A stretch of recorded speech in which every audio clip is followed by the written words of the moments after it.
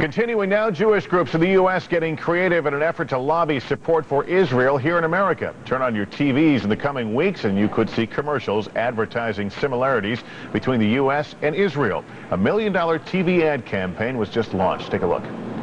Israel is America's real ally in the Middle East. Israel is a democracy that respects the rights of individuals and gives all its citizens the right to vote in free and fair elections. And in Israel, unlike other countries in the region, all people, Christians, Muslims, and Jews, enjoy freedom of religion, press, and speech. America and Israel, shared values, shared visions for peace. Are the new TV ads part of a smart PR strategy, or could they backfire? And what's the real message? Advertising expert Philip Noman joins me here in studio. Thanks for joining us. So many times we see companies that feel they're getting maligned or not getting a favorable spin in the media, and they'll come up with full-page ads in the New York Times or run TV ads. Very similar thing we're seeing here? Yeah, absolutely. I mean, this is an effort that has a great deal of validity right now. Israel is looking to align themselves with the United States, support the United States, proclaim that support, and TV is the best medium to do it. It sells that message. Do these kinds of things usually work, or is there a tendency to backfire, especially when you're putting an image up against what people are seeing in the news? I think that the backfire is going to happen regardless. So this is an important effort.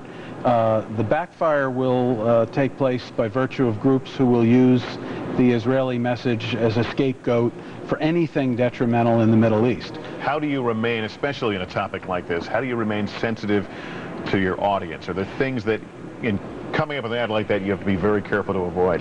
I think you have to avoid your own initiative. Israel is not making any claims about its own culture, about its own future. It's simply supporting the U.S. and the relationship between the U.S. and Israel as one of solidarity and democracy. I have another question, but first I want to run another clip of an ad, and we can continue our discussion. Here it is.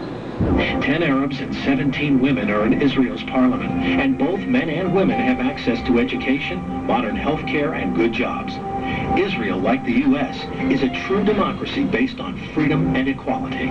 Now, you note an ad like this, does it risk losing credibility when it doesn't touch those issues, those sensitive issues like curfews and travel freedom, the violence on both sides?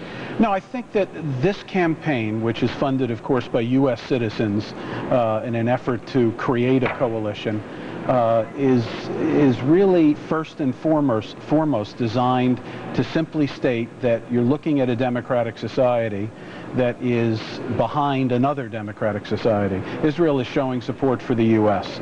They are not dealing with their own issues, their own fears, their own future.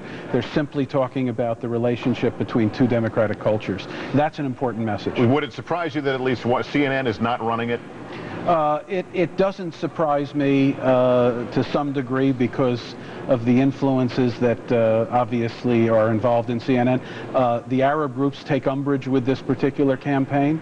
There's nothing in the campaign but egalitarian messages, so it's surprising. Is it, by running an ad like this, though, is it a subtle challenge to the news organization's editorial integrity? In other words, you guys aren't really telling the straight story, or you're spinning the story, we're going to set the record straight.